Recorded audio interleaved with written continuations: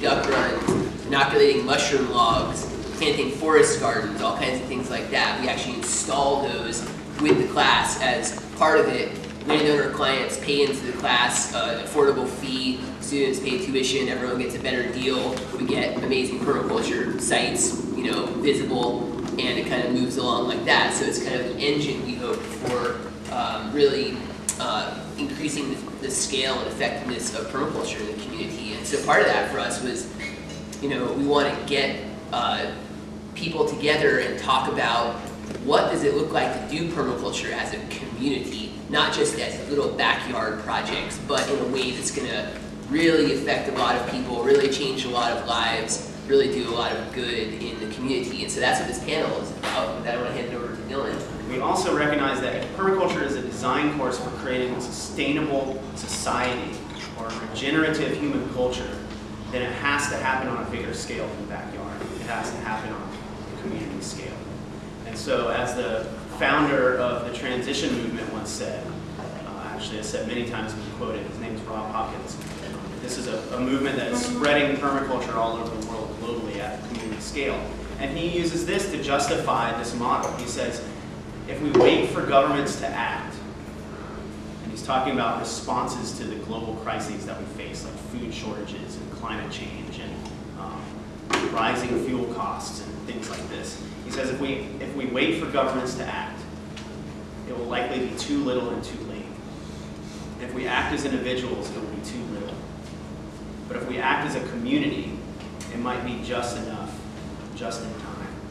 So we created this community scale permaculture event to really kind of highlight those issues and those ideas, and at the same time to try to provide a forum for these excellent, amazing movers and shakers that are so active in our community, in Asheville and surrounding areas, who are doing amazing things in the world, and to help them get the word out about the things that they're doing and share their successes and share their challenges and share their needs for support and help. The people up here, not all of them call themselves professional permaculturalists, but they're all doing things in our estimation that are this whole systems thinking, where they're linking things up, making connections between people in the community or in landscapes, linking it all up so that everything can work together, like the social parallel of what Dylan is saying with the chickens in the orchard. And so we want to broaden this awareness and say permaculture is just one word for this whole systems design and thinking. We think it's a particularly potent way of learning how to do that, but there are a lot of people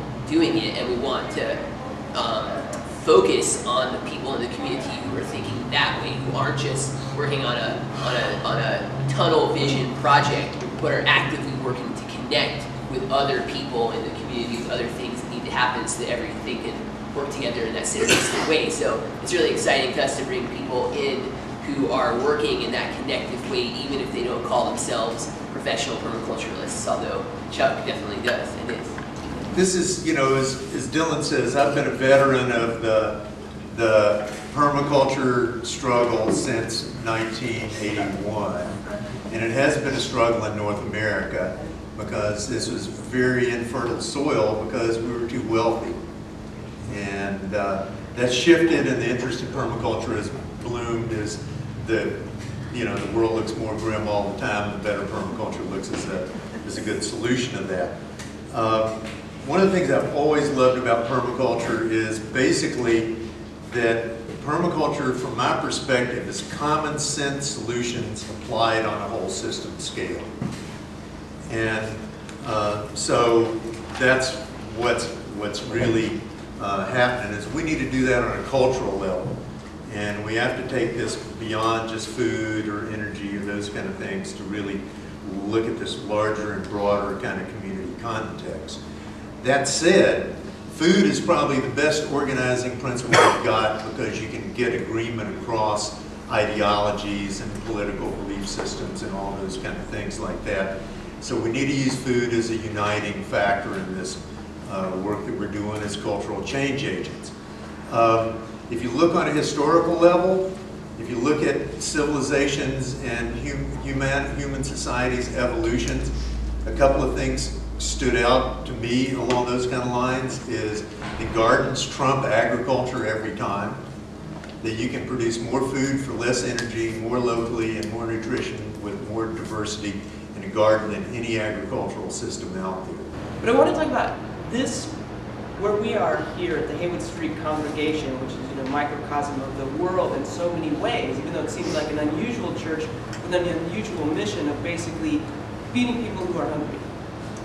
So every Wednesday, between 250 and 500 people are fed right here, and in the adjacent room, they're fed lunch. And there's not a requirement that they go to a service, but there's also an extraordinary service available upstairs after that.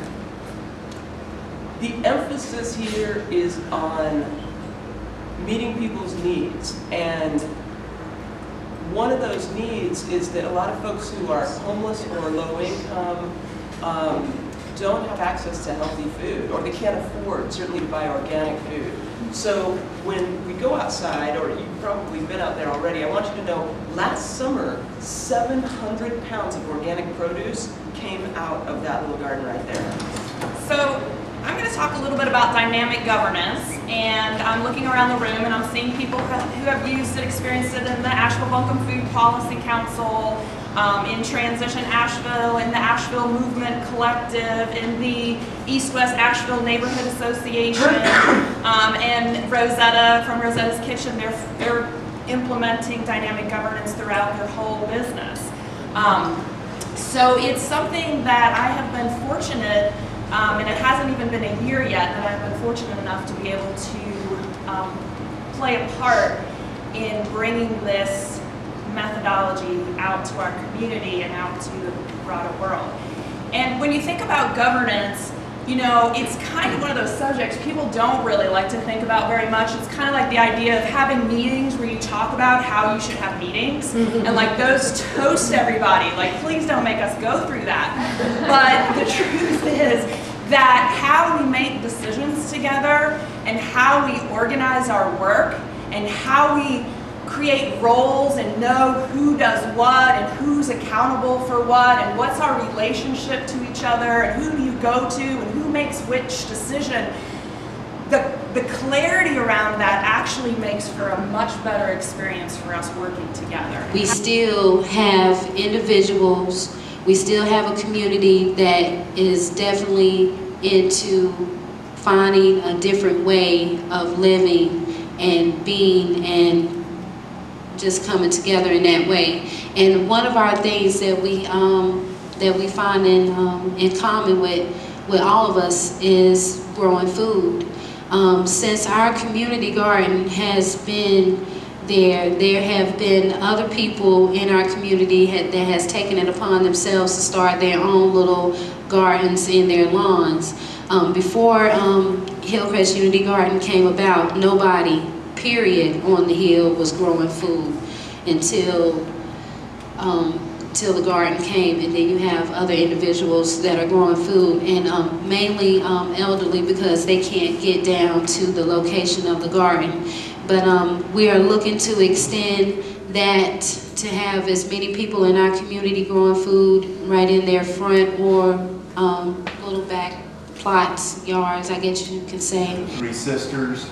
Now there's about 50 people who have gotten rid of their lawns in this neighborhood, and it's filled with food production. That's a culture shift. It happens when you have inspiring, solutions that people can see and replicate. And it doesn't have to be complicated. It can be as simple as going outside and doing exactly that. So that shifts culture. Gardens are a great model for shifting culture. It's about horticulture and how, in the same way that we cultivate plants, we can cultivate souls and spirits and personalities and communities of change.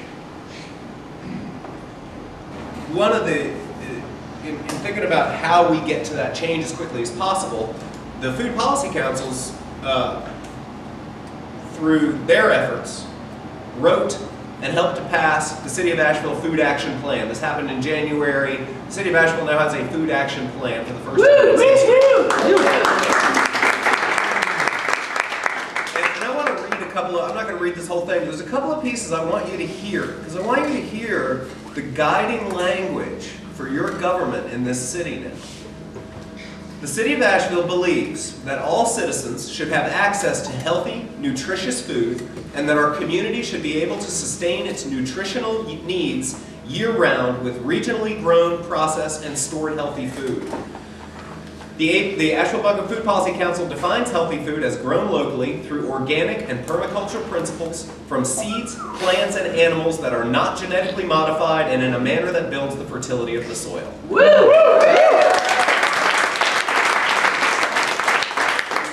That's the law of your city. And